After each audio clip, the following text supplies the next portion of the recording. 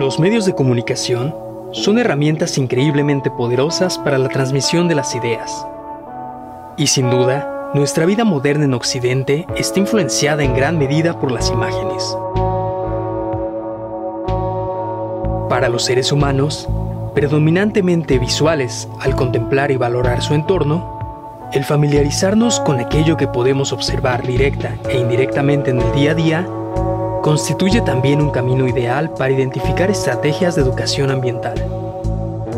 Desde su surgimiento, el documental ha tenido una estrecha relación con la divulgación científica, y el origen del subgénero de naturaleza puede ubicarse en 1948, justo cuando Aventuras de la vida real de Disney apoyó a sentar sus bases narrativas sobre estos temas. A partir de ello, la representación mediática de la naturaleza ha evolucionado y los productos fílmicos relacionados se han diversificado gradualmente en formatos y observaciones, moviéndose entre tendencias expositivas y reflexivas hasta lo poético.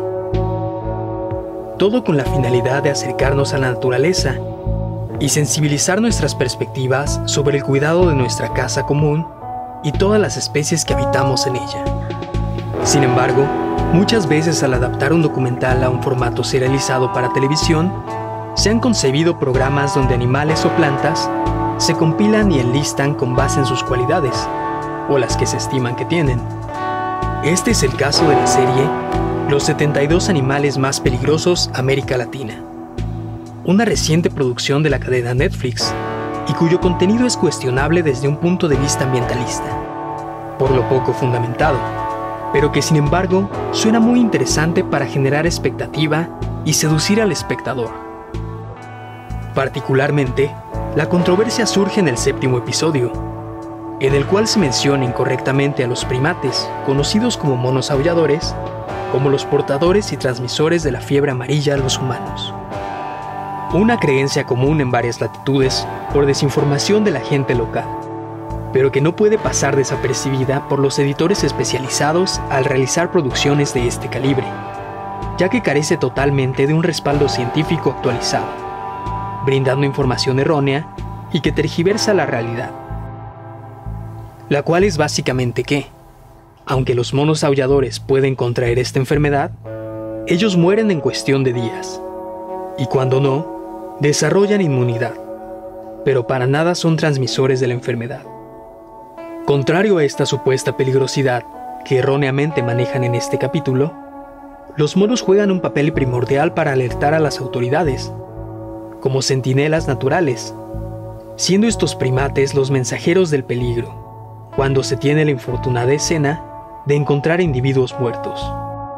Es en este momento cuando las autoridades tienen posibilidad de delimitar las áreas donde es importante implementar programas de salud, ya que la fiebre amarilla es una enfermedad exclusivamente transmitida por mosquitos. Aun cuando esta enfermedad produce icteria, fiebres altas, fallas en órganos vitales y eventualmente la muerte, puede ser tratada si se identifica a tiempo, lo cual sucede cuando los monos avisan con su muerte de que la enfermedad puede estar presente, además de que existen vacunas para prevenirla. El cuestionable contenido de este documental es tan poco fiable que las entrevistas con expertos se enfocan en la biología general de todas las especies de aulladores, sin dejar espacio para un comentario científico sobre su supuesto papel como transmisores.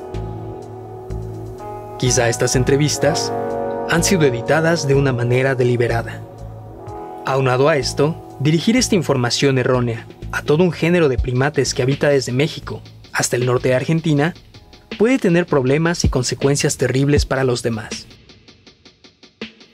Es preciso mencionar que este mito durante años ha generado un infundado pánico colectivo en algunos países, principalmente en Brasil, alentando el asesinato sin sentido de cientos de monos, inclusive no solo aulladores.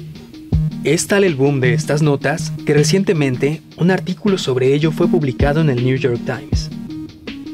Los productores, editores y el equipo de investigación que genera estos documentales debería tener más conciencia de que una imagen negativa o proveer información errónea sobre la naturaleza puede tener consecuencias graves no solo para diversas especies de primates en extinción, sino también para la salud y el equilibrio ecológico de los ecosistemas. Estas declaraciones y su impacto en la población están demostrando ser letales para grupos enteros de monos. Diversos estudios han mencionado y evaluado cómo en ciertos países las personas confían más en los medios y en el comentario de boca a boca que en los informes oficiales y noticias científicas. Una desventaja que puede ser letal y que en estos modelos de divulgación se deben prever de forma más profesional. En un mundo contemporáneo tan globalizado e interconectado, quizás sea bueno plantear nuevas estrategias integrativas para desarrollar una mejor visión de la educación ambiental, utilizando caminos cuidadosamente seleccionados para difundir hechos reales y donde se aprovechen las nuevas tecnologías en favor de la información y la conservación.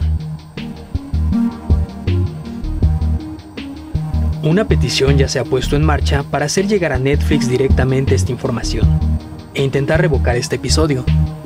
Si te interesa firmarla, el enlace se encuentra en la descripción. Muchas gracias por ver este video.